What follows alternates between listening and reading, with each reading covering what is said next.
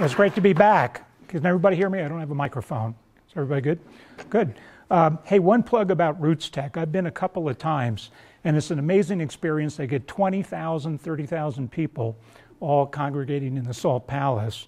And one of the cool things about the app is when you walk into the building, it has the capability of telling you whether you have a relative in the building. And you would think, well, maybe I'd be lucky and there'd be one or two. It turns out you'll get hundreds of people. They might be, 6 cousins once removed or whatever, but they're in the building. And I know this because I actually, you can then interact and contact and email each other and meet. And I actually was able to meet a few third cousins who were in the building, and thanks to LDS and Roots Tech, they put us together. So it's an amazing thing. Richard, I'm going to do a little plug here. Richard mentioned the Sons of the American Revolution. There's a few of us in the room. Hugh Pickering is our co-historian there. We've got an annual meeting coming up in April, and in the back there are 2 handouts. This longer one describes the event. It's a 3-day event which has many terrific things going on. It's our biggest annual meeting yet because we're celebrating the 110th anniversary of the founding of the Nevada Society of the Sons of the American Revolution. There's a gala event and so forth. But the second handout is to sign up to attend one of the 2 or both events we're having with featured speakers who are flying out from the East Coast. They've written fantastic books about the American Revolution.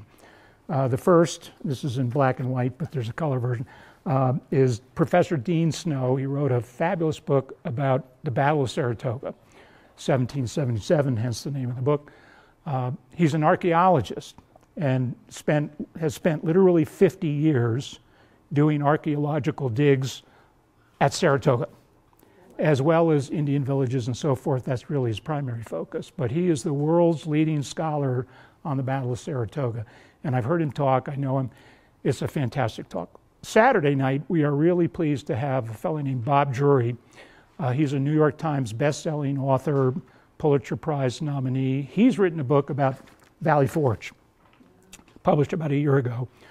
Another fantastic book. Lots of surprising facts that you would learn about Valley Forge. So there's a tear sheet down here if you want to attend. It's $15 per or $25 for 2, so you get a $5 discount. But it's going to be a great event, followed by a book signing and then a no-host cocktail hour. So I really, encourage you to attend. Yeah? It says in that thing which room it's in. Well, we changed it. It now says Atlantis Resort. So we got that fixed. Yeah, right. So that's where it is. Yeah. April 3, 4, and 5. So Dean Snow is speaking on April 3, which is a Friday night, and Bob Drury is speaking on April the 4th, which is Saturday. Can daughters come? Of course. Of course. Anybody can come. Anybody can. Yeah, you don't have to be a son. Okay, all right. We'll put on our white and just march in. Some of us will be in our uniforms, but you don't need to have a Revolutionary War uniform. I forgot to. Okay, go ahead. I'm also the vice president of the Nevada State Genealogical Society, which means I do the programming, get speakers to come in and talk, or I sometimes show webinars that have already been done with some subscriptions that I have and permission to do those. So that's what this yellow flyer is. We meet on the 3rd Thursday of the month, September through May, except the last couple of years we haven't met during December because of Christmas and crazy times for most people. And the second thing is just a email that I sent out to our group over there, and Sue graciously printed it out. Some of it is stuff that she puts out, and some of it's stuff that I've been collecting. And Sue always tries to give us links and things to do genealogical research that are free. And so that's some of the things that I was trying to highlight in this purple sheet is some things that I found on the internet that are free, like the Journal of the American Revolution that's online and free. And then Melissa Berry puts out a free blog about New England research. And so I gave you the link and her email to sign up for that. And then and I'll have some others that I'll be sending out soon. Anyways, all Good. for you. There's a third thing that's on your desks. which is blue. This is a partial reading list I put together related to my talk today. It's broken down into some subparts. The first page is basically historical books, not genealogy books, but histories of New Netherland and the old Dutch settlements. And I would just say that if you're going to read any book on that subject, the most user-friendly and accessible is this book. Russell Shorto has written many great books. This one happens to be about New Netherland, island at the center of the world. He lives in Amsterdam. He's also written a book about Amsterdam, one about the revolution and so forth. But this is fantastic. You can get it on Amazon, I think for $15 or something like that. But there's other books on this list that I really think would be worth your while. Some of them were written some time ago in the 1800s, but they're still very valid histories with lots of detailed information, also some detailed genealogical information, because as they write these books way back when, they were all capturing a lot of surnames and land transactions and that sort of thing. So I'll talk about that a little bit later. So that's with you as well. Okay. How many here know or think they have Dutch ancestors? Okay, a few of you. Good. How many hope you have Dutch? That's German, isn't it? Pennsylvania Dutch. Pennsylvania Dutch, yeah. When I was here in September, I was talking about Leiden and the story of Leiden, which of course was where a number of the Mayflower passengers came from who founded Plymouth. I like to think that the story of New Netherland is just as important. It doesn't get the publicity that Plymouth does or the Mayflower does, but it was equally important for some of the reasons I'm going to talk about. Today I want to cover, as Richard said, some of the history. I'm going to have to do this at a very high level, but the books will give you more detail. And then I want to talk about some of the genealogical materials and also some of my personal stories of how I have tried to break through some brick walls of my own in my research. As some of you may know, researching old Dutch genealogy is difficult. Not just because of the translation issue, but it's just difficult because of the relative scarcity of records. I'll talk about that. Okay, wrong clicker.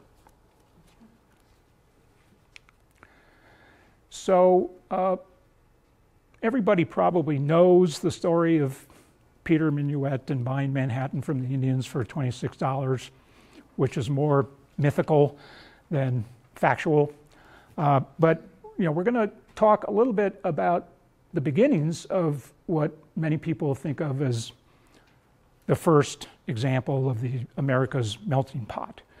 New Netherland truly was.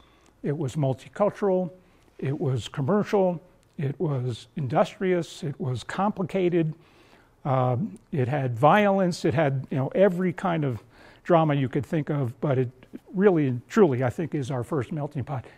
Everybody recognizes this? Old New York. Actually, New Netherland. This was from 1660, and you can see, here's the fort. It doesn't exist anymore. That was the fort to protect them. Here's the wall. Now, the Wall Street, basically. Here's Broadway coming down, but look at how dense this was. And if you were at my talk about Leiden and Amsterdam were incredibly dense cities.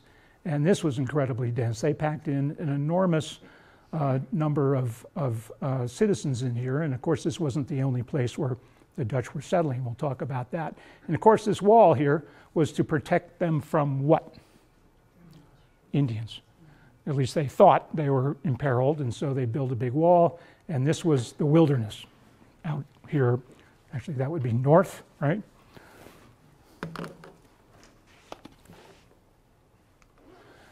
Talk a little bit about what was going on globally which contributed to the Dutch actually coming to the New World at some peril and setting up this colony. So some of you know that there had been eons of conflict, battles, wars between and among the Dutch, the Spanish, the Portuguese, the English, to control the entire Atlantic world. That includes Africa, South America, the West Indies, as in the Caribbean, and North America.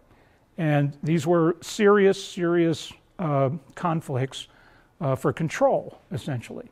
And it was the control of the trade routes and the plantations. Some of us know the story of Brazil, but Brazil was a flashpoint in the history of the strife over the control of the Atlantic world, because it was a very rich area for products and agriculture and things that would be trade bait. Sadly, the slave trade was also part of this global struggle.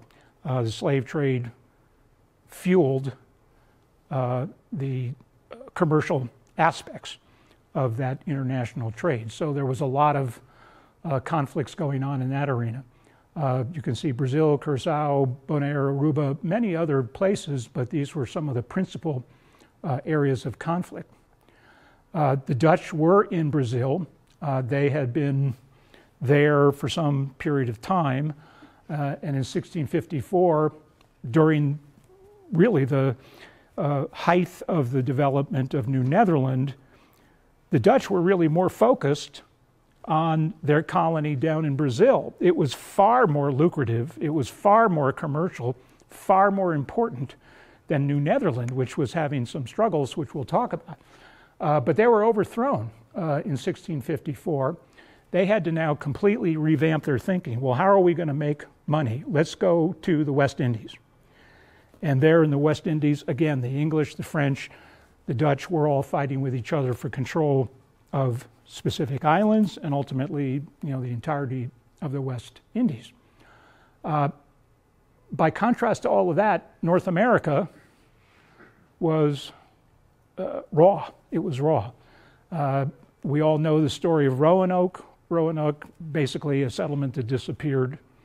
The settlers nowhere to be found. It's still a mystery hundreds of years later. What happened to them? Other than a cross mark on a tree. You know that story, right? So Roanoke was a failed colony. Jamestown, I'm in the Jamestown Society, proudly, but it had its struggles. And in this time period of the Dutch settlement, Jamestown was kind of an iffy place. It was not yet thought of as a successful settlement. And I'm not going to get into cannibalization and that sort of thing. There's a little bit of that, but it was struggling. And Plymouth, had not even been founded yet in 1620 when Henry Hudson came along. An Englishman, but the captain of a Dutch ship, the Halve Maan, was the name of it, and he captained a ship that came to what is now New York. You all know the story of Henry Hudson. So what was he looking for? He was looking for the Northwest Passage, which was mythical. He never found it, but what he did discover was the North Rivier, the North River, otherwise today known as the Hudson River. This was a massive discovery, at least from a European standard. Of course, the Native Americans knew about the North River. They lived there. They had their culture there. But this was the first European exploration of the Hudson River. And Hudson kept a journal, which allows us today to have the details of that voyage of discovery up the Hudson to the point where the ship couldn't go any further, but keeping track of everything that was going on, some interactions with the Native American tribes as they were doing that.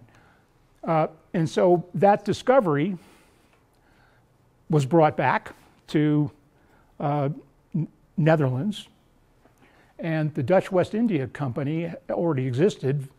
The Dutch West India Company was formed to coexist with the Dutch East India Company, which was very focused on Asia, the Far East, and already very successful in exploiting those commercial trade relationships and so forth. Don't ask me why it says VOC. That's the Dutch acronym. So historians refer to the WIC and the VOC as the twin companies that really were exploiting worldwide trade in the Netherlands. Some people started to migrate, but the first significant influx, believe it or not, were of French Walloons. And if you were here in September for my Leiden talk, we talked a little bit about the Walloons. Anybody have a Walloon ancestor? There we go, okay. So the French Walloons were Reformed Protestants who were being persecuted like mad in France. They fled to Holland, and many of them went to New England colonies over time. But they also made a significant move to New Netherland, or what it wasn't called New Netherland at the time, that came later. But they were some of the first immigrants to arrive, seeking religious freedom. Peter Minuet's purchase, quote unquote, of Manhattan in 1626. I'm just going to go through this real quickly. We don't think about Sweden much. Sweden was also a superpower in that time period, and they were there too. And they came and went down the Delaware River and founded their colony of New Sweden. It was successful. The Dutch didn't like that. It was competition. It was just down the street. And so the Dutch came in and went to war with Sweden over control of New Sweden and successfully ousted the Swedes and took over that area of what became New Netherland. 1645, a black mark in this whole story was what's called Kieft's War.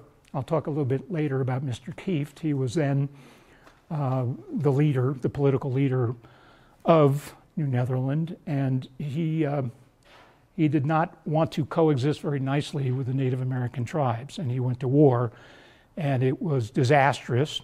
It was very violent. It killed a lot of people on both sides, but it was a real black mark politically for Mr. Kieft, and he was ultimately ousted by the WIC because it was jeopardizing the entire enterprise. More about that later. 1664, I say the first English takeover. There were actually two, technically. So the English went to war, and it wasn't really a battle. They came in with a massive armada of ships in the harbor. The Dutch saw that.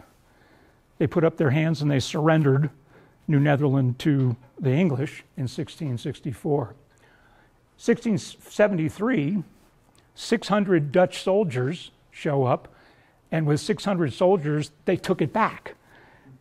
Very odd moment in history. They took it back. They survived for a few months, and in 1674, there was a treaty, which we'll talk about, and they regained possession. So that's very high level. So we talk about New Netherland. It sounds like it's all Dutch. It wasn't. When I emphasized earlier about the multicultural aspect of New Netherland, truly it was a melting pot. Of course, there were peoples from the Dutch United Republic, from all areas actually. My family came from New Utrecht, which is east towards the German border, but there was New Amsterdam, many other areas of the Dutch United Republic. People came in groups. So the New Utrecht people coming from Utrecht were farmers. So a group of farmers from there. The Amsterdam folks were more commercial. So you had a mix of Dutch. You had the Huguenots and the Walloons. I misspoke when I was talking about the Walloons. So the Walloons were not French. The Huguenots were French. The Walloons were actually from what's now Belgium. There's actually an area in Belgium today called Wallonia. And the Walloons likewise were being persecuted. They were they were Reformed Protestants as well. They also fled to Holland, and then they came to the New World. So we had Huguenots and Walloons. We had the Swedes, as I mentioned, quite a significant Jewish population. We'll talk later about how they were persecuted. A lot of immigrants from South America and the West Indies, both Caucasian and otherwise. Slaves were prominent. I can't tell you the percentage of the population, but it was significant. And then English. Our president of the, or excuse me, our governor of the Mayflower Society talks about one of his ancestors,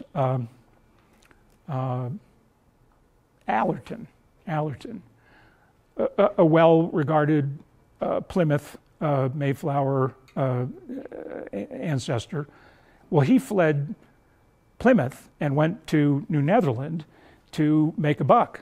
He didn't see that there was much commercial wherewithal happening in Plymouth, and he said, well, I'm going to go down there. So there were pilgrims, and by the way, another one was, who has any descent from the Delanoes, the Delanois, anybody? So Philippe Delanois came on the second ship to New England in 1621. That name, Delanois, was French. It got Americanized into Delano, as in Franklin Delano Roosevelt. So some of the Delanoes came to New Netherland too from New England. Okay, we talked a little bit about the WIC. What was it? Why was this a significant company? Well, like the Dutch East India Company, it was given a charter from the government to basically engage in this effort to exploit the New World. It had incredible authority. Pretty much the government said, you go take care of everything. They had the power to make laws, enforce laws, create government, really run the whole show, and they did. And this was true not just in North America, but all over the Atlantic seaboard, where they had significant settlements, including in Africa, where they were part of the slave trade. So they had almost a trifecta situation. They had Africa, they had South America, they had North America, and they were all trading back and forth with each other. Ships would go in one direction with one cargo, sometimes slaves, return with some other cargo. So it was a quite triangular relationship they had. So they were run by the Heren 19, the Lord's 19. So there were 19 people sitting in Holland who gave guidance to the colony. You see here I say that it was dominated by Amsterdam and Zeeland. That's another area of Holland, and they were sort of the twin powers in deciding what the leaders in New Netherland could or could not do. But this was all under the overall control of this entity, the Dutch West India Company. This last one is an important one to think about. It was what they struggled with as a company, really as a commercial enterprise, is, well, are we there just to have a successful commercial venture, or are we going to colonize? Those are two very different models for a colony. Ultimately, the decision was made that it was going to be both, but a significant effort then made to colonize. So we see here, this is just for fun, this was the contract to sell Manhattan to the Dutch in 1626. This is an example, this was in 1630. They literally put out flyers in Holland saying, we've got this colony, it's great, you can live a great life there, please come. And some of it was, fake news.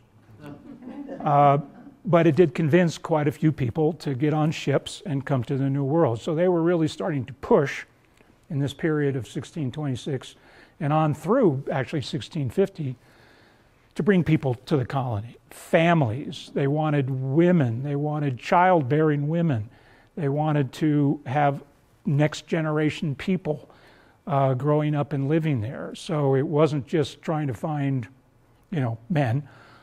It was a widespread effort to move entire families there. And over time, I've got this map here just to illustrate it. New Netherland, from that tip of Wall Street, just expanded dramatically. It went, whoops, let me get my thing here. So you can see Long Island, today's Long Island. Here's the Hudson River, up, up, up. This is the Connecticut River, which at the time was a very vital waterway. We don't think about Connecticut much as a historically important thing, but the Connecticut River was a hugely important waterway to the extent that, you can't read it here, but Fort Hope was built here by the Dutch to protect those commercial interests, one of which was beaver pelts. I mean, that was a big deal, just as it was in Plymouth and New England. So, pardon me? Fort Hope, right?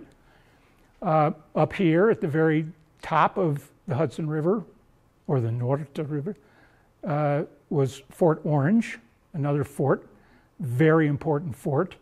And that was about the only fort that survived. Ultimately, the English came down from New England and overran the territory of Connecticut. But at the time, this was all Dutch.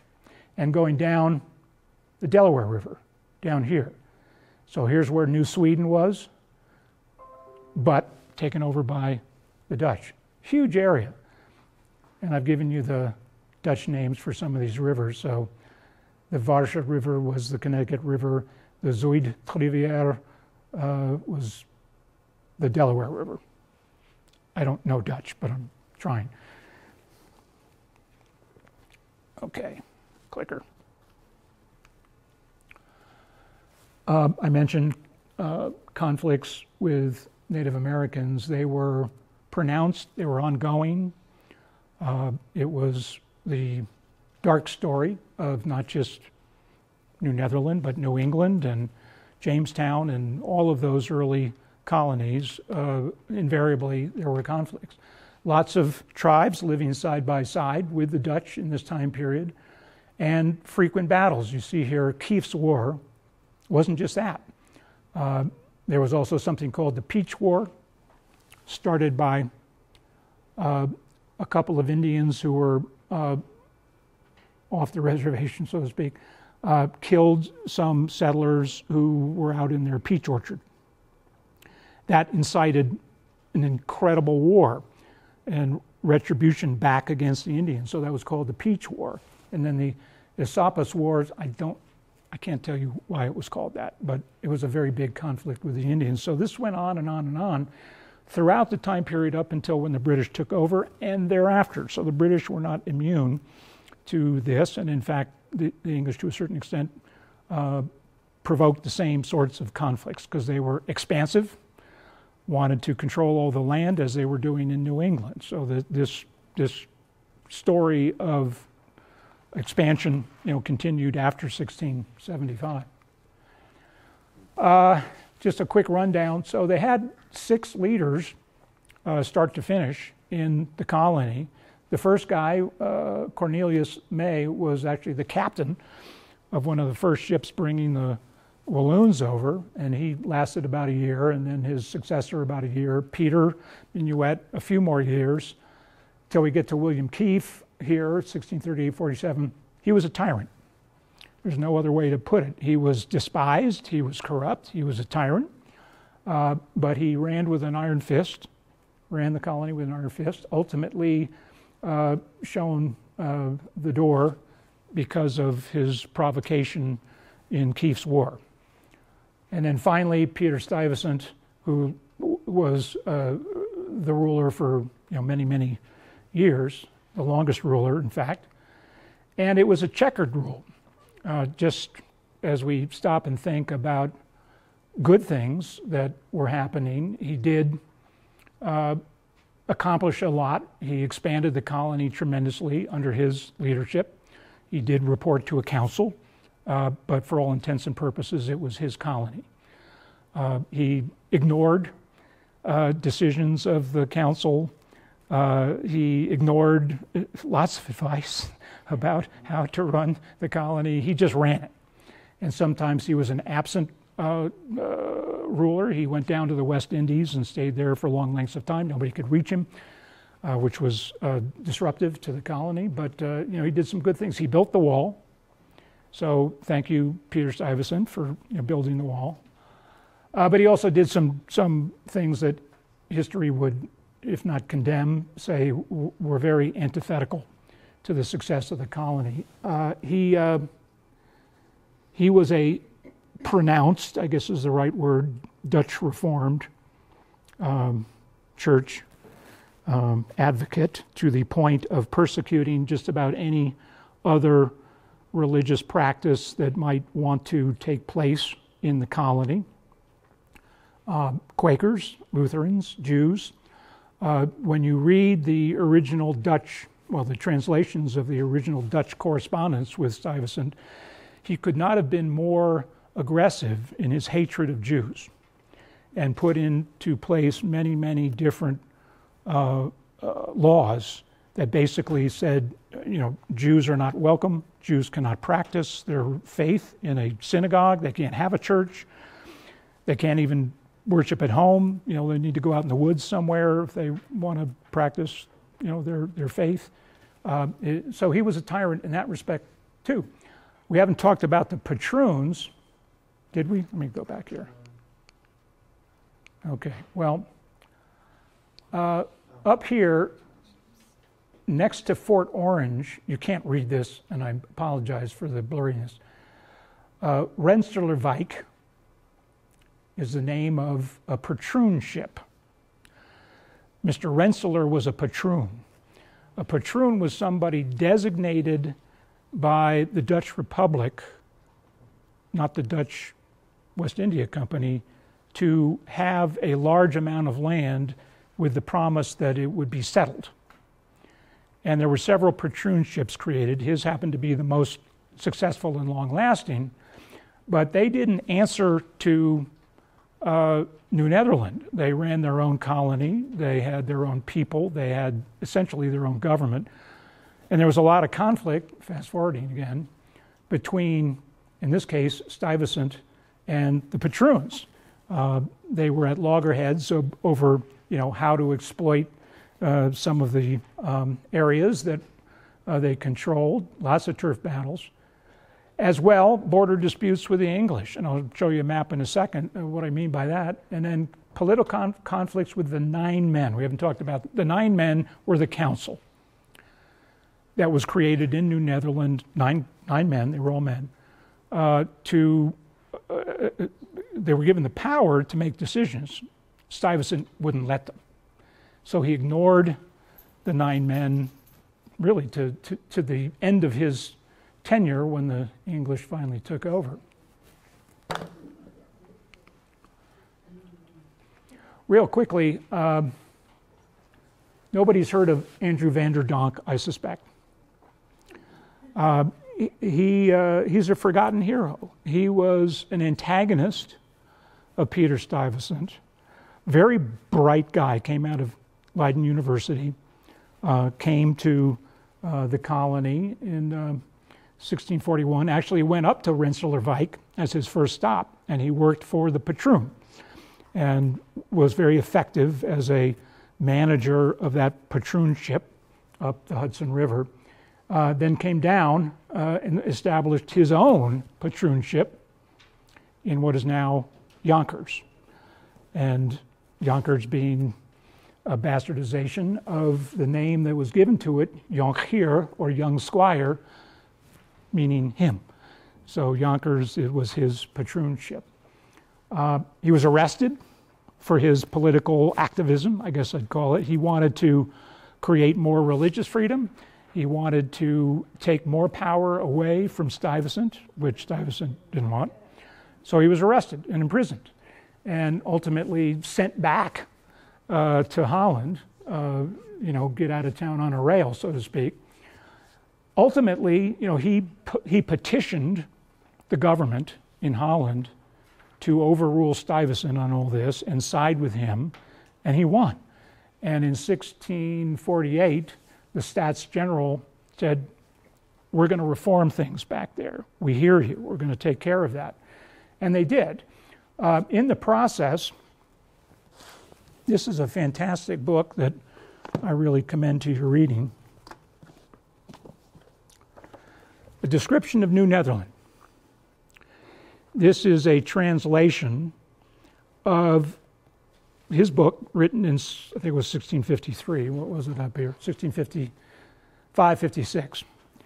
It's a incredibly detailed account of life in those times. It's not a political document. It's what was it like to be up in that patroon ship? What was life like? What were the Native American tribes like? Because he interacted with them a lot. He did a lot of exploration on his own. And really fleshes out this whole context of what New Netherland was all about, what it was trying to accomplish. Very coherent and lively narrative. So that's that book. You can find it on Amazon. And then finally came back to New Netherland in 1655. He'd been ostracized and was promptly killed in an Indian attack. So it was a very sad ending to a very interesting and compelling life story. Only now are more documents being translated that tell more of the story of his political activism, and it's really an incredible story. I got to move this along. Got too many pointers and so forth. So I mentioned encroachments by the English. This was a map, I want to say in about 1660. Remember, the first English takeover was 1664.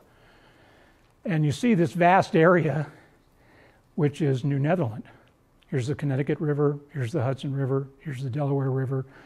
New England is over here, little tiny wedge, according to the Dutch. This was a Dutch map. This is what they thought of New England.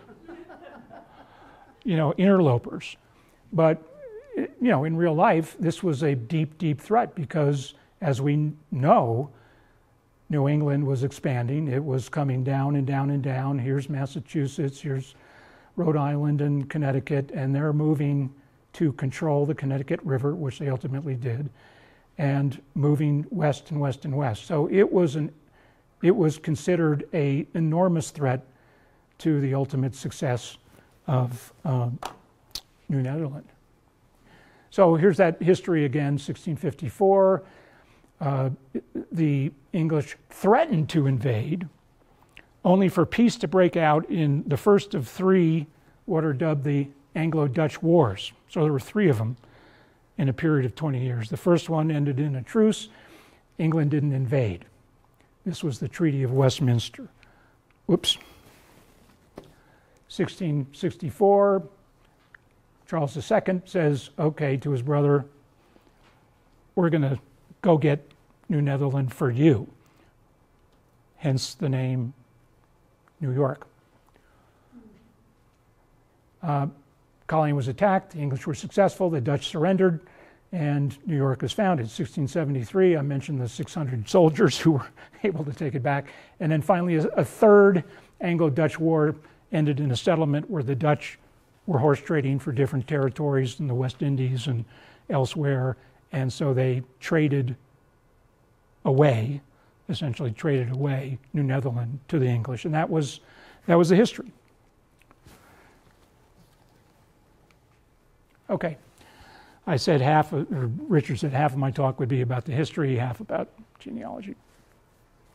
So, how many of you have actually tried to dive into early New York Dutch records? Okay, good number of you. That's great. Has anybody had a good experience doing that? Yeah, you're saying yes. The church records. I'm going to talk about that. Yeah. Very good. Church records, good. So first of all, just this is a laundry list of the societies and organizations and libraries that seem to, dominate this field of genealogical materials. and access to records and genealogical resources. The Holland Society, private membership, pretty hard to get into, but it sits on a vast treasure trove of materials. The Holland Society includes, back in the day, luminaries such as Cecil B. DeMille, Humphrey Bogart. The two Roosevelts, Teddy and FDR, were both members of the Holland Society. They're very much involved in genealogical research projects, which I'll talk about in a second. The Dutch Colonial Society, also a little bit hard to get into, but they are very involved as well in promoting genealogical research and offering genealogical tools. I would say the whale on this list is the, I got the wrong one up here. It said the New York's, get out here, the New York Genealogical and Biographical Society. I've got New England on there. That's a typo. So I'll call it NYG&B. You can subscribe. It has vast amounts of research source materials, but also a lot of different guides. And I'm just going to hold up as kind of a show and tell some of the things that you might find really helpful. Some of these I got at Roots Tech last year. You have to pay a few bucks for them, but they're there in the exhibition hall. This one is a guide to all the New York birth, marriage, and death records. Incredible detail. I've used it. You can come up afterwards and look at it if you'd like to get a taste. Okay, that's one. Then they go borough by borough. There weren't boroughs back then, but today, borough by borough, with guides to research materials in each of the boroughs. So in my own example, my folks were both from Brooklyn and Staten Island. There's a guide here for, actually, Staten Island is Richmond County. So I have this one because that's what I care about. But they have one for each of the boroughs in New York. And it has lots of different listings of materials, many of which are not online, but know that they're there. And if you make an expedition to New York, which I've done a couple of times, these are materials you can access. Some of it is obvious, but some of it is kind of deeply unknown. They do a publication, a catalog, New York Family History Resources. I'm not going to dwell on the details here, but this is another great publication. Lots of detail in here about where you might look if you've hit a brick wall, so to speak. New York Researcher is a periodical that they publish. I'm not sure if it's accessible if you aren't a member, but the membership is pretty cheap. But this comes out once a month, and they have lots of different learned papers in here. This one that I've printed out here says a gold mine of early land records. So it talks quite extensively about how to do your research on early New York land records. It's not just New Netherland, it's New York. So it's a great publication, and again, if you join, you'll get a lot of different learned papers on things that might be of interest. I should mention that if you are a member, how many here are on Find My Past? Do you know that? No. So Find My Past is like Ancestry or Family Search. It specializes more so in English, Scottish, Irish records, but also some that would be U.S. Resources. If you join NYG&B, you get free access to the Find My Past databases. So that's a great, freebie for the membership. You can also upgrade. Pardon me? How much is that? What did I pay? I want to say $60. Yeah, it's an annual fee. So, but they have if you're interested in New York resources, it's the society or the organization to belong to. It's worth the $60. And they do a lot of online seminars, several a month on different topics. So you can sit in your home and on your computer and get a lot of, it's kind of like the New England Genealogical Biological Society, which also does a lot of, online seminars. So it's a great organization to belong to. Sorry for the typo up there. Did I get it all? Oh, and then you'd think I worked for them, but it's a great organization. So this September, and every September, they sponsor, along with the New York State Family History Center, a conference up in Albany. It's a 3-day conference, kind of like Roots Tech, except it's New York only. And they have a lot of different speakers and teaching modules and so forth about how to do your New York research. So I've actually signed up. I'm going to go. This is on their website if you're interested in exploring it. It has an agenda and that sort of thing. It's a schlep, I know, to go to New York, but if you really want to break through that brick wall, as I do, it's the reason I'm going, this may be the place to go.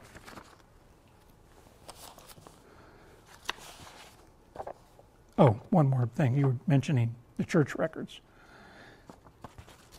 NYG&B, as well as other organizations, have collections of the Dutch Reformed church records, which are crucial to your research on early Dutch ancestries, because pretty much New Netherland was run by the churches, not by a courthouse or a town hall or something like that. So if you want to find the real nitty-gritty information, you go to the church records. This publication is actually a listing of the Reformed Dutch and German churches of Manhattan and the Bronx.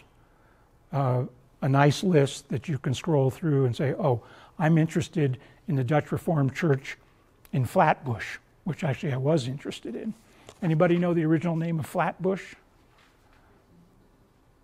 I'll come to that. Okay.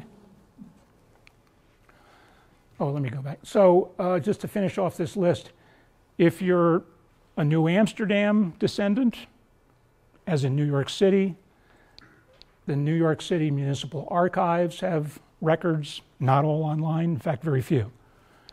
The New York Public Library, I've been to this Irma and Paul Milstein division many, many times. It is a giant part of the New York Public Library devoted to early American genealogical materials. And they have all of the New York resources there that you could think of. They also have a map division, if you're kind of a map nut, which I am. So if you think you know where your ancestor was, chances are there's a map, big maps, that they'll bring out of the vault and show you the map, and they did this with me. And you can sit there on this big, table and look at the map, and there's your family name on the map, because, they would label the tracts of land by the family name. So you can look, in my case, Staten Island, oh, they're my people. They're on this map from 1680 or whatever. So the map division is a really cool place to go. The New York State Archives in Albany, they have digital collections. They also have this project, which I'll talk about in a second, the New Netherland Project. Okay, so my personal favorites, I just mentioned the New Netherland Project. What are they doing? So at this point, about 15 years ago,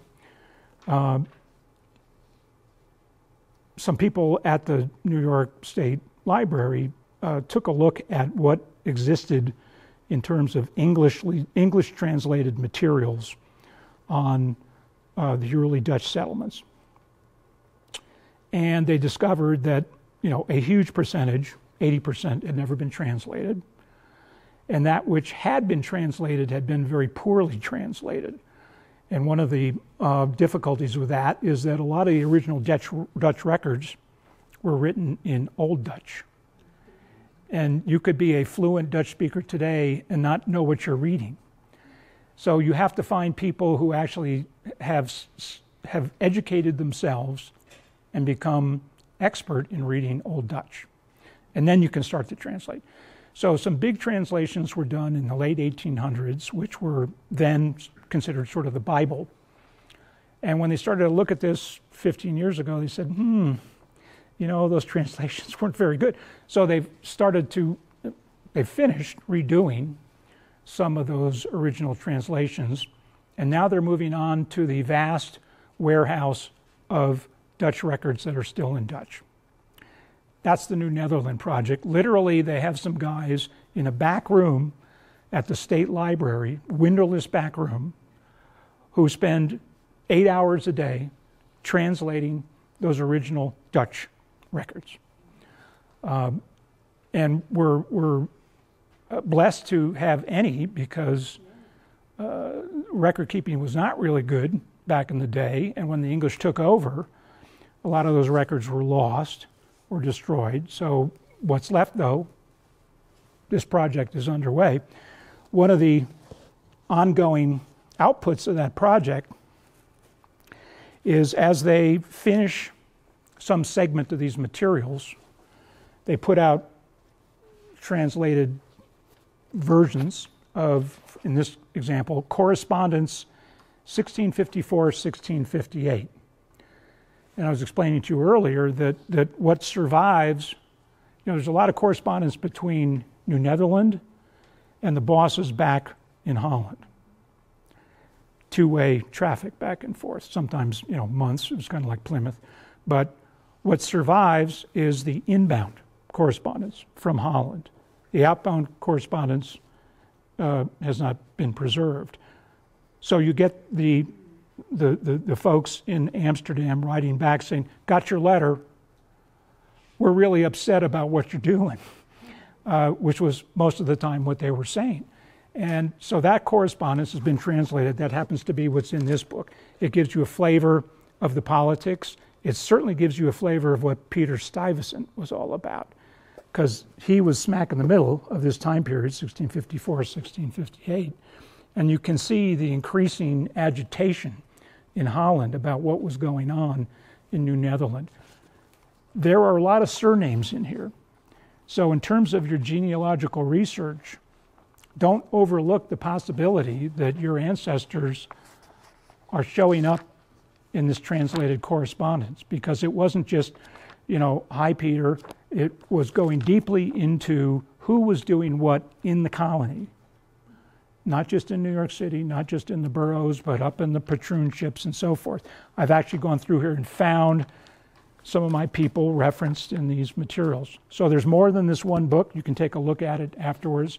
I think I got this from NYG&B. Yeah, I think they sell these things. But it's out there, and you can order the book and it'll come. I think Amazon has it too. So that's a New Netherland project. A lot of raw information in some older books, one of which is a pretty dense, one might say impenetrable book, Lists of Inhabitants, Colonial New York. And it just jumps right into, you can see here, you know, town records with names showing up for different things, you know, land grants or whatever, and you literally have to just go through it page by page and find your person. You can see from my, what do you call these things, Post-it notes, okay, my people are in here, but I had to, you know, page by page. But this is a great resource.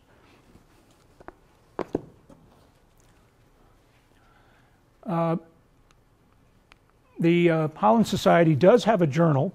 I don't know if it exists anywhere in Nevada as a collection, but in the New York Public Library for sure, because I went through it. They have you know, decades and decades of this journal called the Halveman Journal, after Hudson's, named after Hudson's ship, and lots of learned papers in there. I don't know if they're online. I should check that out. They may be, but not the entire collection, which goes back, as I say, to the early 1900s. You'd be surprised what's in there. I found some things that were relevant to my own research in the journal. I mentioned the Dutch Reformed Church records. I didn't bring examples of that, but different churches kept different levels of records. I might actually have. How's my time? I don't want to overstay my welcome. You're 12:30, so. Am I good? Yeah, you're good. Is everybody okay? Okay. Tell me if you're not. I might not have brought it. Well, I have some title pages of books, but they're fortunately they're not in Dutch. There's some readable lists of births and marriages and that sort of thing. There was a changeover when the English took over in 1674. Suddenly, the churches mattered a lot less. And while marriages and so forth were still being performed in churches, it kind of turned to the civil authorities under the English. So there's a giant shift in how the genealogical records were maintained once the English took over. So you have to be mindful of that. You could be reading church records and suddenly you think, oh, well, it's 1680, I can't find anything. Well, it's because the English took over. And now they're over in some other records that aren't in the church records.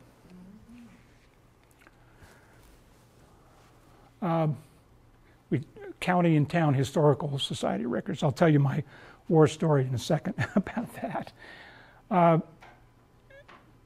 And the rest of it you can see here. If you go down the hill to Oakland, God forbid, the California Genealogical Society Library, which is across the hall from the Mayflower Society Library, has a big collection, actually, of New York resource materials. So it's another, we don't have it in the Family History Center here. It may be in the Cal State Library in Sacramento. I don't know, but I know for sure that the California Genealogical Society collection is quite good. So you could try that one out. Some perils and pitfalls, and some of these come from my own experience, sometimes a mind-numbing experience to trace what you think is your surname, first of all, to Dutch records. So these are real names in my ancestral line. So I had Oak Jans, who was from north of Amsterdam. Sometimes he was John, sometimes he was Z.E. He came from Nuis, which is an area north of Amsterdam, N-U-I-S. Very often they would attach your place of origin to your name. So he no longer was Oak Jans, he was Oak Jans van Nuis, because that's where he was from. And then that would shift over time. Then he was what we would say today is Van Nuys. And you all know Southern California, Van Nuys, well, it came from him. So that's the Van Nuys family, but the original derivation was he came from Nuis in Holland. So that's Oak Jans Van Nuys. And then I have Pietra Wijnant. My father's middle name was Wijnant, so I come from the Wijnant family. Sometimes it was Wijnant, sometimes it was Wijnants, so on and so forth. But the Wijnants also came from a place called Eck en Weil, which is east of Utrecht, a little farming town. And I visited that, there's nothing there. But that's where he was from, and so they tagged onto his name Van Eck, because he was from Eck en Weil. So now you're looking for Wijnant, but it's over here under Van Eck, so you have to think creatively about how to search your surname, because this will throw you off for sure. Two more examples: the Waglums married the Wijnants, so they were from Waglum, which was a Dutch town. The original guy who came over wasn't Waglum, but they tagged that onto his name, so it became the Waglums, Van Waglum, and then shortened to just Waglum. And then lastly, the Dissaways. This one was really way off. They were French Huguenots. The original name was Du Sachet. Somehow it became Dissaway. How would you know that? How would you possibly know that in your research? So that was my own, perils and pitfalls. Some more place names were moving around a lot. I asked you what was Flatbush originally called. No correlation at all. Midwout became Flatbush. Brooklyn, where my Winans first went, well, that's Brooklyn. That's easier. But that was the original Dutch, and Staten Island became Staten Island. So the place names, you have to be mindful that if you're looking for your ancestor in 1650 and you think the person was from Flatbush, well, it wasn't Flatbush. So you just have to be mindful of that. Counties didn't exist. A lot of the outlying communities just didn't keep records. I mentioned the patroonship, Rensselaerwijk. If we didn't have Adrian van der Donk's correspondence and so his book, you wouldn't really know much about what was going on up in that patroonship, much less who lived there. So that's a hard one, and you have to kind of rely upon almost hit and miss from available records. If your ancestor wasn't sitting in New York City, but was upriver or downriver, or some of the other outlying areas. What did happen, by the way, is some of the settlers, when they first arrived, spread out into the countryside. But when the Indian Wars picked up, really by almost judicial fiat, everybody was pulled back in. So there weren't any more outlying settlements, but in that process, there were no records kept of who was out in the wilderness. I mentioned the transition from church authorities to civic authorities that can throw you off. And then when the English when they took over, there was a lot of records that were just plain old lost.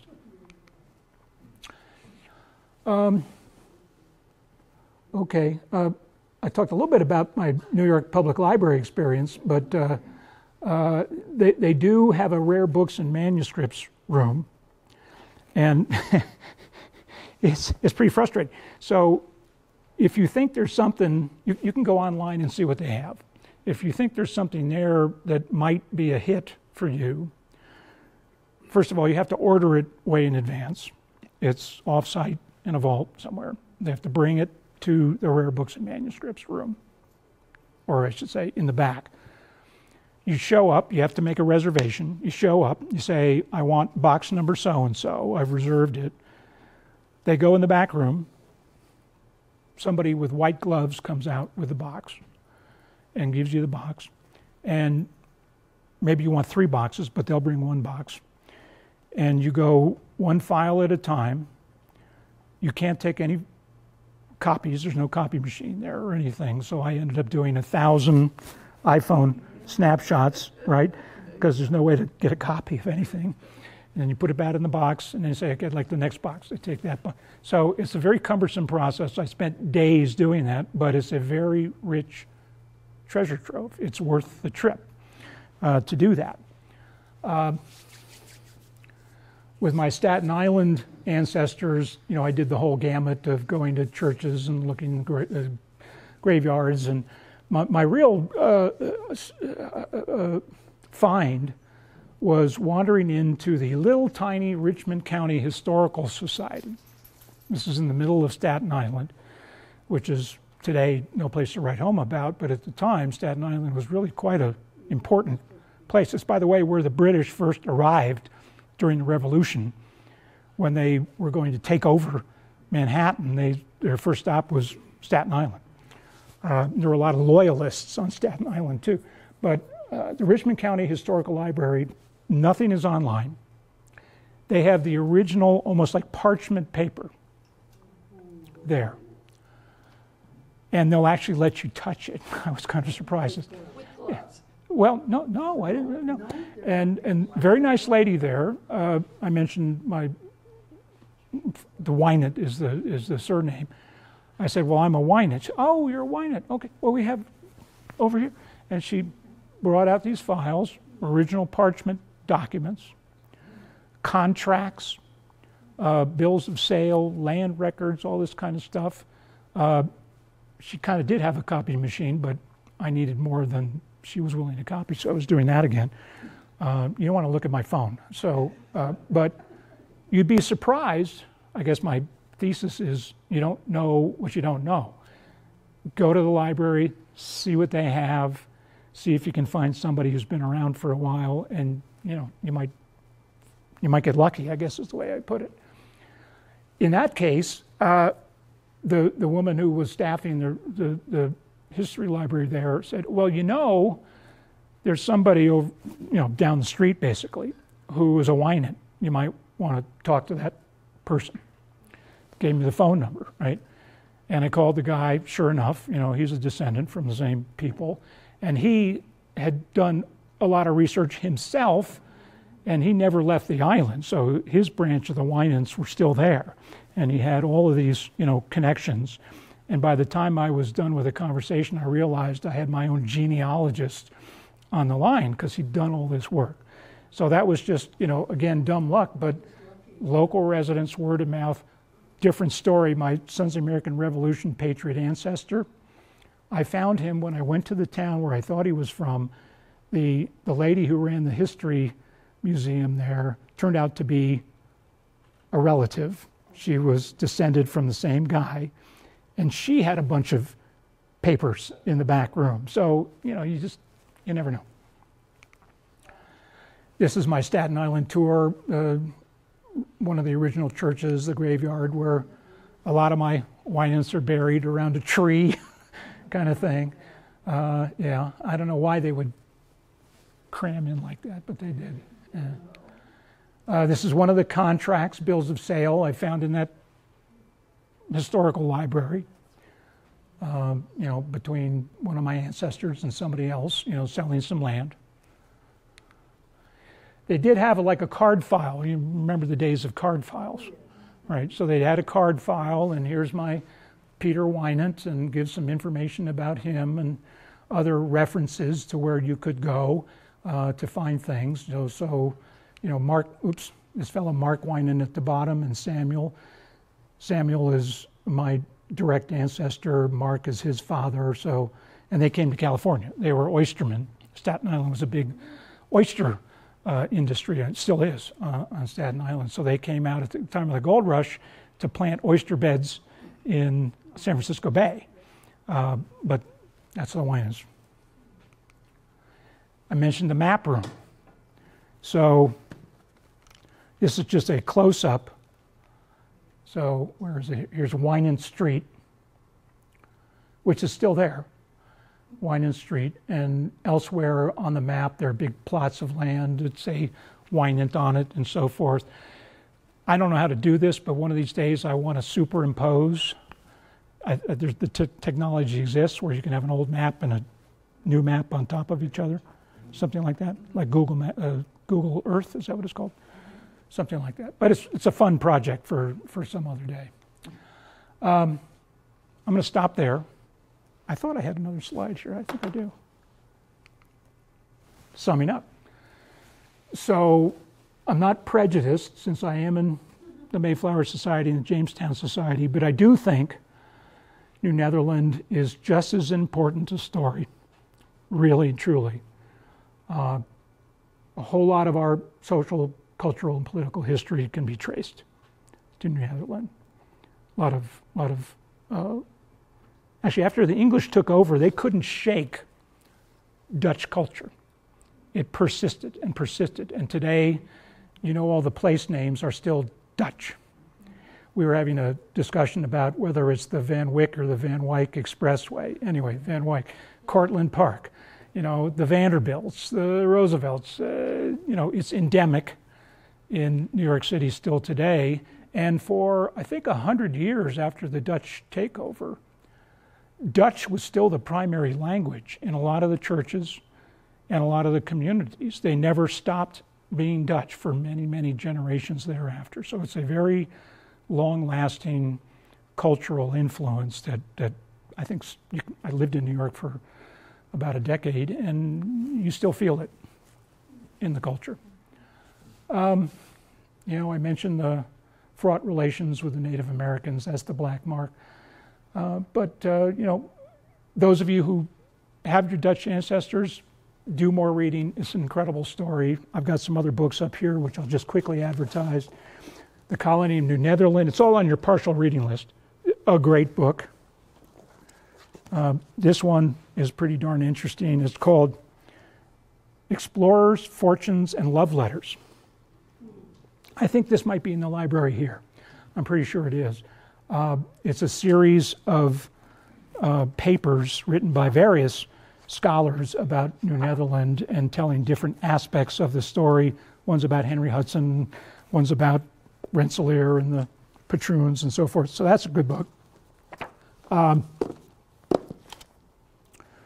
History of Ancient Families. A lot of these, you just Google them, they're online. And some of them, like archives.org, it's free. It's kind of clunky once you download it, but it's free, so that has the benefit of being free. So, and then other things on your reading list that I gave you.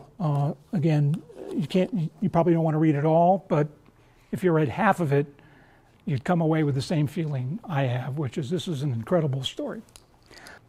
Well, again, I invite anybody to look at these materials. And then one last plug for the SAR meeting and our 2 speakers. Things are in the back to take with you, and I hope we'll see you then. Thank you. Thanks.